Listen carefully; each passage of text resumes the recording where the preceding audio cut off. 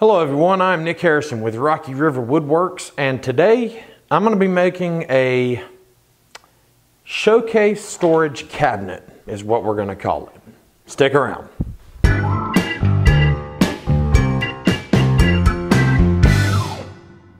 Alright, for our showcase storage cabinet I'm going to be using red oak. I'm going to use red oak 3/4 inch plywood for the main cabinet carcass, and then the doors and the face frame, all the solid wood pieces will be solid wood red oak. The back piece of the carcass is going to be 48 by 36 inches. The good thing is the 4x8 sheet of plywood, I already have one measurement. I just need to cross cut it at 36 inches. I'm going to do that with a circular saw on my workbench since it's a little too big to do on my table saw. So let's get to work.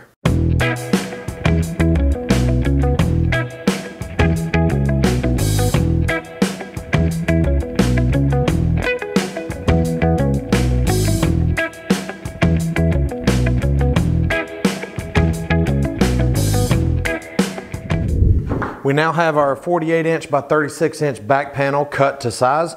Now I'm gonna head over to the table saw and cut the side pieces of the cabinet as well as the top, the shelf, and the bottom piece. Most of these are gonna be 8 inches wide, and then the length and the height will depend on whether they're the side or the top piece.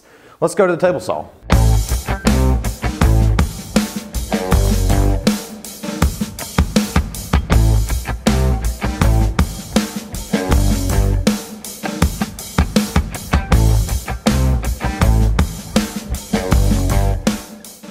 Alright, I've now ripped down all these strips to be 8 inches wide. There's a total of 5 of them. That's one for each side, the top, the bottom, and the shelf. Now I need to cross cut these to length on my miter saw.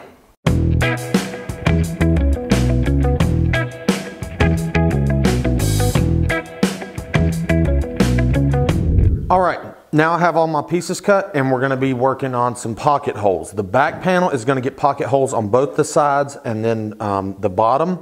The top. The side panels are going to just get pocket holes on the back, and then the shelf and the bottom panel will both get pocket holes on the back and both sides. And I think that's it. Let's get to work.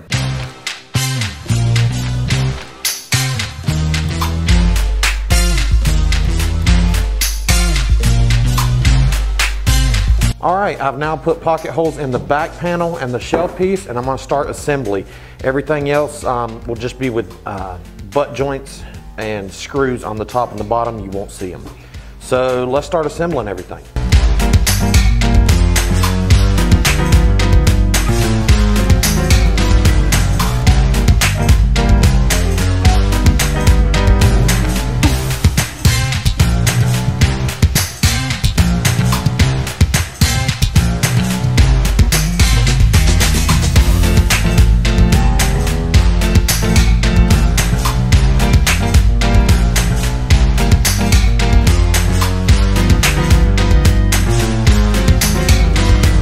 Alright, the cabinet carcass is now complete. It's time to make a face frame. I'm going to make the face frame using solid red oak. I'm going to make them probably 2 inches wide.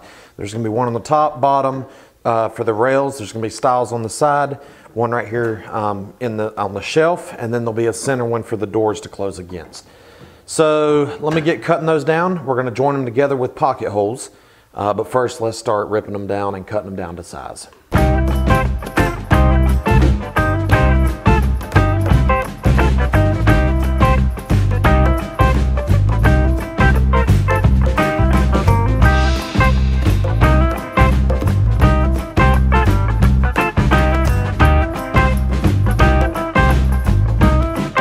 Alright, I have now finished making the face frame, and I made the face frame with pocket holes on the back. Now I'm going to affix the face frame to the cabinet. The way that I'm going to do it is just with brad nails, pin nails, going through the face frame into the cabinet carcass. If you don't want to do that, you could install pocket holes on the cabinet here and then drill, back this direction into the face frame if you wanted to do that. I don't want to do that because I don't want to be able to see the pocket holes. I want it to look more finished, and puttying or filling the nail holes will be easier for me, but that's totally up to you. So I'm going to work on that now, and then we'll be ready to make the drawer and the doors.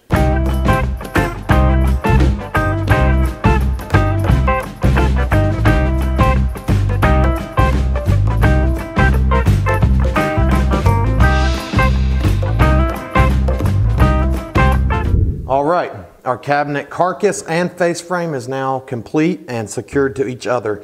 The next thing I'm going to do is work on making the drawer. I might do this out of 1/2 inch plywood. If not, I'll use 3/4. There's nothing wrong with doing it out of 3/4. Normally you would just do it with 1/2 inch.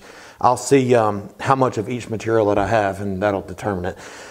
This face frame is 2 inches wide. Obviously the plywood's only 3/4, so there's an 1.25 inch gap here that I'll have to fill with a block or something just for the drawer slides to be flush to the face frame. So I'm going to work on the drawer now.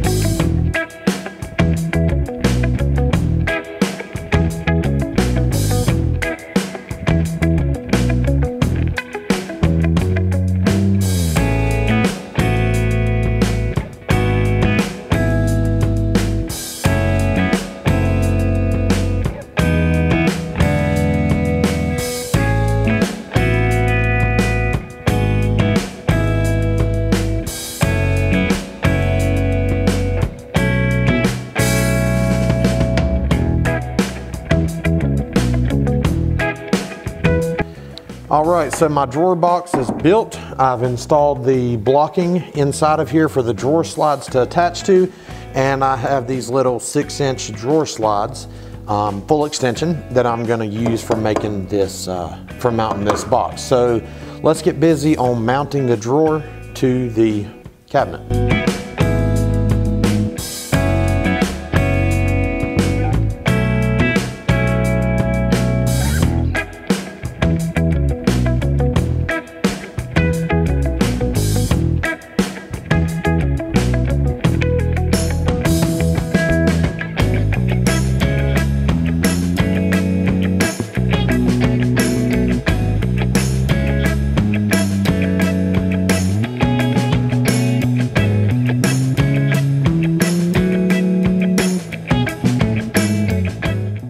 Alright, so the drawer front is now installed. After I stain it, I will install some handle pulls on here. Since it's so long, it can rack kind of easily, but I think once I install 2 evenly spaced handles, that'll help with that. Now that that's done, I'm going to be working on making some doors for this. I'm going to be using glass. Actually, I'm going to be using acrylic plexiglass for the doors. So the only thing I'm really going to need to make out of wood is the rails and stiles for the door. I'm going to have them be a 1/4 inch overlay on this also. So the rails will be a 1/2 inch larger than this opening. That'll allow a 1/4 on each side. Same for the top, and then I'll just have to subtract out for the stiles based on the size of my rails, as well as a tongue and groove for, you know, a tenon on the rails. So I'm going to be working on milling up some wood, cutting it to length, width, all that sort of stuff to make some cabinet doors for this.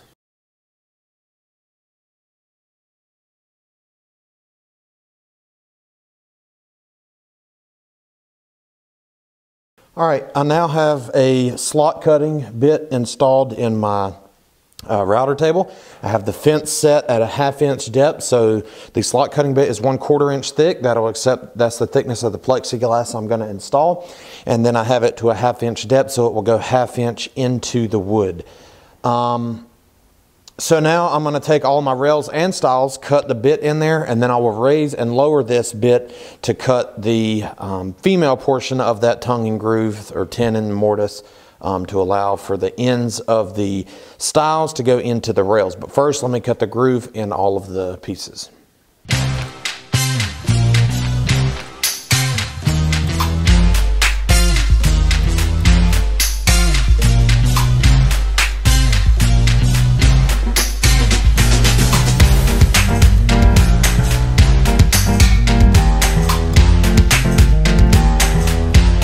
Alright, so I've now dry fitted my rails and stiles. I haven't glued them in yet, but I have dry fitted in, and I have my panels here. Again, I'm using plexiglass, but you can use real glass for this. I'm going to now just put a dab of glue at each one of these joints. I'm not going to glue the entire panel in there because it doesn't need to be. It can wiggle around and be fine as long as the joint's not going anywhere. So I'm going to glue this up, let it dry, and we'll be ready to go to put the doors on.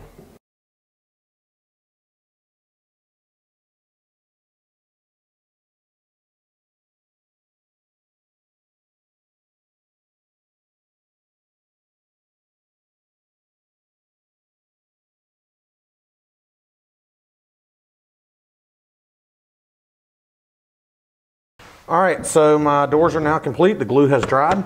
The panel still moves, but that's what I want. I'll worry about cleaning this up later because I'm going to stain this, and if any gets on here, I'll have to clean the stain off. What I'm going to do now is going around and start puttying and filling the nail holes, sanding everything, if I need to clean up any edges, that sort of stuff. Once the putty or the wood filler dries on the filler on the nail holes, then I'll be ready to start staining. So let's work on filling, sanding, and staining.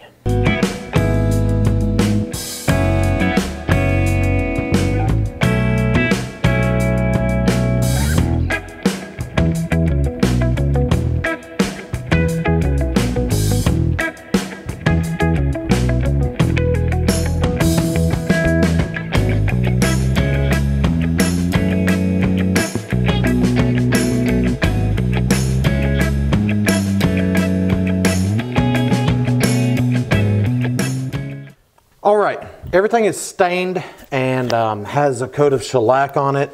Before I install the doors, I'm going to make some pegs for the items that I'm going to be storing. This is just a storage showcase cabinet, but as you might have noticed by the design, the items that I'm going to be storing in mine happen to look like this. I'm just not saying what they are. It's just an item that I'm storing in here. You can store whatever you'd like. That's what this cabinet I'm making it for. I'm going to make little pegs for my items. They're going to be with these little black screws here. So basically it's going to go through the backer board, and that will hold my items up to display on showcase. So now I'm going to work on laying out all my items where I would like for them to go, start drilling some holes and installing the pegs.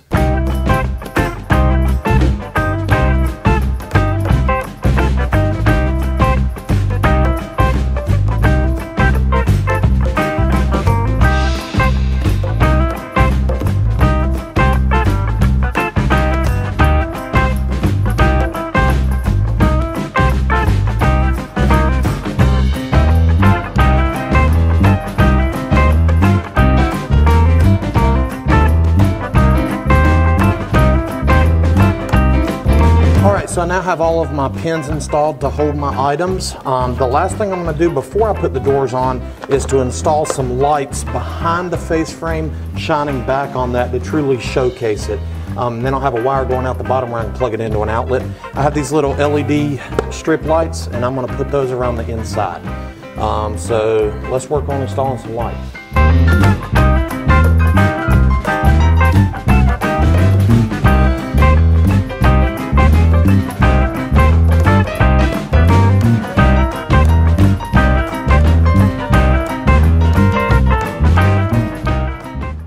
All right, now that I have the lights installed, I'm ready to install my doors. And the way I'm going to do this is with concealed style hinges, European style concealed hinges. Ignore my dog making a lot of noise and commotion, but you could also do this with any style hinges that you like. I'm just deciding to use the concealment style hinges. I'm going to use the Craig concealed hinge jig. I'll leave a link for that down in the description if you'd like to pick one up. I'm going to set it at 3 millimeters spacing off the edge of the face frame. And the reason I'm doing this is because we have that half-inch overlay, or half-inch inside overlay of the glass, and I don't want to go into the glass too much. The good thing is I use plexiglass, so if it cuts into that, I'm not worried about it. If you used real glass, maybe be careful using that because you don't want to chip or crack or shatter that glass.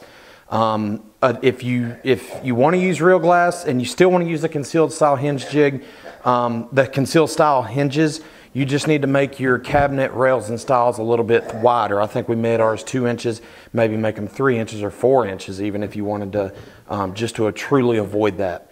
If you used a wooden panel here instead of glass, you could just use the hinge jig, no problem. But I think I'm going to be okay with that. We're going to give it a shot. If not, I'll figure out something else.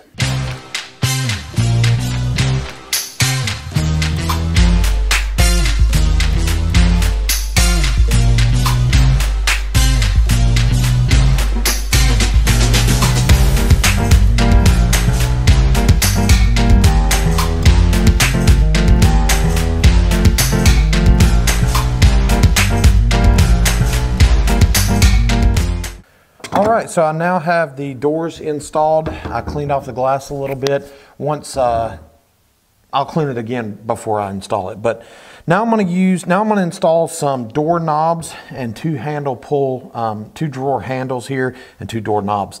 I'm going to do that using the cabinet hardware installation jig from True Position Tools. I'll leave a link for this down in the description. This is an awesome product that is dead accurate for installing cabinet hardware. I made an entire video about this. I'll leave a link up in the corner for you to see, to go watch that video as well. But I'll leave a link for this product in the description. But pick one up. They're a great company, American made, and their hardware is American made, and it's a super easy jig to use. But anyways, I'm going to install two cabinet door pulls, one on each door, and then two drawer pulls here. So we're going to work on the hardware, and then we'll be done.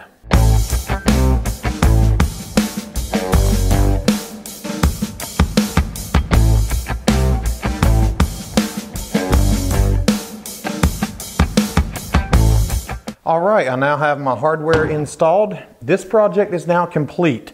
All I need to do is mount it on the wall. You can, eventually I'll have plans for this on my website that you can pick up if you'd like to build this for yourself. Hope you enjoyed this project. Don't forget to like, comment, and subscribe. You can find this project and more on my website at www.rockyriverwoodworks.com. You can find me on social media across all platforms at Rocky River WW. I'm Nick Harrison with Rocky River Woodworks. Thank you for watching.